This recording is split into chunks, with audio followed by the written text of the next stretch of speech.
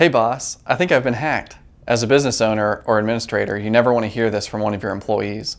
But in today's business world, it is almost unavoidable. When a cybercriminal gains access to your email account, they have many options. They can phish all your contacts, try to log into your personal banking or e-commerce accounts, or they can simply wait. This is known as a persistent email breach. Some bad actors will sit silently on your account, sometimes for months, waiting for the right opportunity to strike.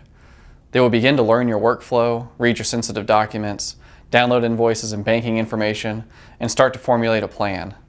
The end goal of these persistent breaches is typically to convince a target to alter banking and invoicing details and redirect payments to an account controlled by the attacker. In a recent article, we share a real-world example of a persistent breach as well as some tools and best practices that can defend against these kinds of attacks.